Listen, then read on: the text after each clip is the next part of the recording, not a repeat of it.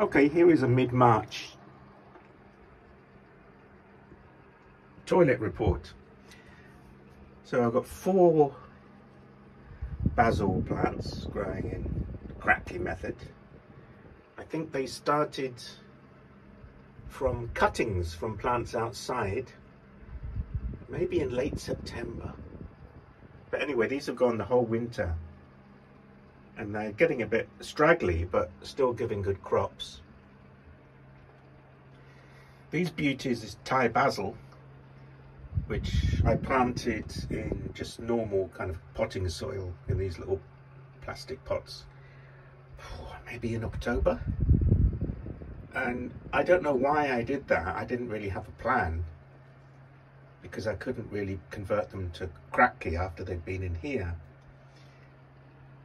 But they've just kept on trucking the whole winter. I've got them in these little glass dishes, and I've been feeding them or watering them with hydroponic fluid, the same stuff as in these jars. And I pour it in the bottom here a couple of times a week.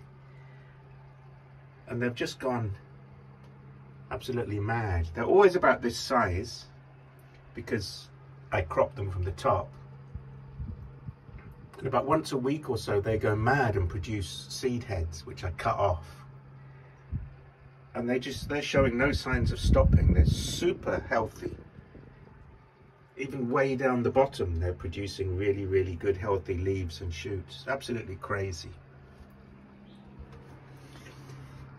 And over here are 2 other basil plants in Kratky jars. They're doing okay. Not much to say really, they're doing fine. These are basil plants. I took cuttings from these plants, rooted them in water, and then when they develop roots, put them in this soil here. They're kind of trucking along. They've probably been in this soil for almost a month, and actually the one at the back, it's growing about 1 inch a day now, getting close to the lights. So I'm not sure what I'll do with them. I might even put them outside.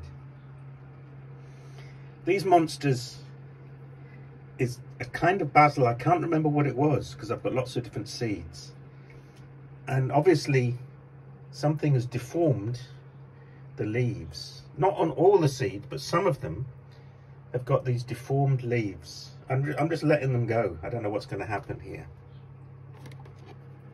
And over here, my little heating mat that's meant for reptiles, I think, connected to a thermostat here. Nifty idea here. Make a little hole in the top of your cover and stick the thermometer in. And this is my 3rd attempt at Popalo. I tried using my own Popalo seeds that I harvested last year. Nothing happened. These are some I bought, and as you can see, they're starting to develop roots. With Popalo, I found it doesn't really make much difference if you plant them on the surface or a little bit underground, under the soil. It doesn't make any difference, as long as they're good seeds. My seeds are bad. My Popalo, the seed heads never opened. I don't know whether you call them seed heads, buds. So I had to cut them and extract the seeds. But maybe they needed the sun to make them become proper seeds that would be fertile, but mine are no good. So these are some that I bought. And there's a bit of space here to get some more seeds started. I don't know what I'm going to start, but I'll start some today.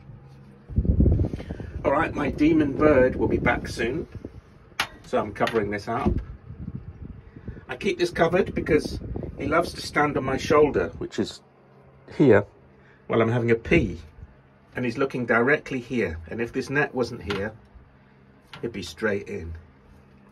Over here, he seems to ignore this area, but here, if I don't keep it covered, he'll be straight in there. And I've got my fan here to circulate the air. It's on a timer, 12 hours a day. And these lights also on a timer. And this one is an extra light I put in. Because the basil's so tall, there's not much light getting down the bottom.